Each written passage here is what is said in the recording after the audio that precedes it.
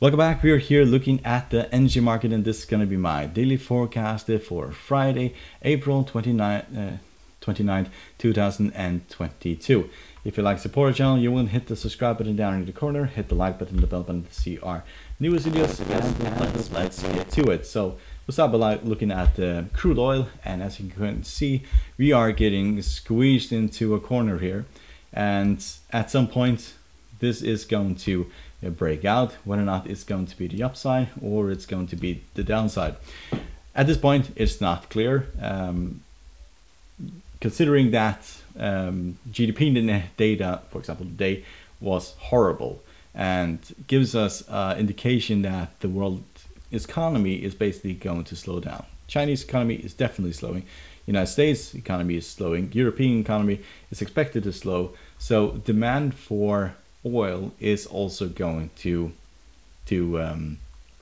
change, and not for the better. It's going to change for the worse, and therefore there's going to be less demand for oil, and prices should fall due to that.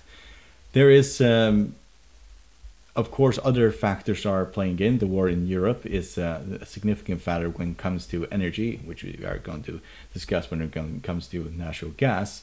But at this point, it's just a waiting game. It's 50-50. It can go to the upside, it can go to the downside. But to the upside, we have resistant barrier here at 109. We have resistant barrier here at 116, and resistant barrier here roughly at 120, 125, give or take, within this area here. To the downside, we have a barrier here that we have tested several times, and which we need to break, which is roughly at 95. Breaking below that opens the door to the 200 moving average all the way down to 83. MACD is flat at this point. Stochastic is bullish, and the RSI is bullish as well. We're up 2.65%, but it has been all over the place recently. So let's look at natural gas, because this market, well, it's nearly untradeable at this point. You could make the argument that we are forming a flag pattern, and if that is the case, then we are going to see a massive rally to the upside in the next few trading days. I just don't see that occurring. What is more likely is that we break below the middle of the Bollinger Band and drop all the way down to the 50 moving average. I'm more in that camp.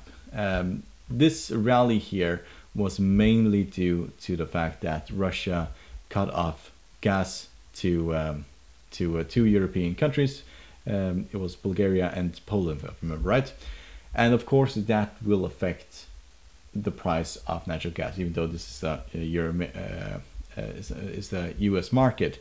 So this rallied significantly yesterday, roughly 7% pullback, and it pulled back at a very specific point. Because if you look at the Fibonacci retracements here, we can see that it pulled back right at the 61.8 Fibonacci retracement. That's where we pull back. And due to that fact, I don't really think that this is going to go higher. If we do, then we are most likely going to go significantly higher. But we can see that the market is pulling back 5.42% today, and we have broken below the lows of yesterday. We're at the end of the session, and there is just still selling going on. So breaking below this level here, which is at 6.6, middle of the Bollinger Band, that could really make this market tumble towards the 50 moving average.